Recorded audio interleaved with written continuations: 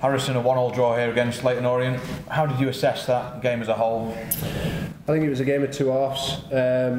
Obviously the first half being difficult for us. We didn't get up to the ball well enough. Obviously we conceded a great goal, to be fair. But second half was completely different. We was aggressive, we got after them and we started creating chances. One of which you took.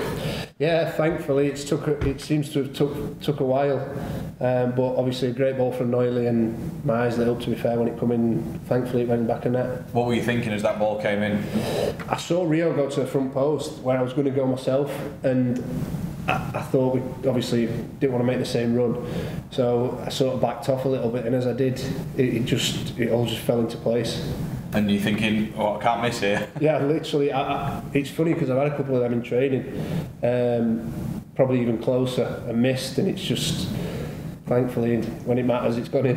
Is it something you're looking to add to your game while you're here? Yeah, I said that when I signed in the summer. I said, last year I think I got 5 goals, and I wanted to add to that and start making that a big part of my game, but unfortunately, so far this season it's not sort of fell that way, but hopefully that's the first of many.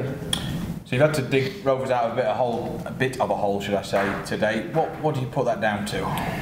I think the second half we got together at half time as a team and just said we've got to go and give it a right go now. And the second half I thought we was aggressive, we was energetic, we got after them, we got forward, we defended well, and we did the nasty part of the game really well. I thought we battled really well, and we're going to sit there tonight and look at it as a great point against top of the league, who's only lost once this season.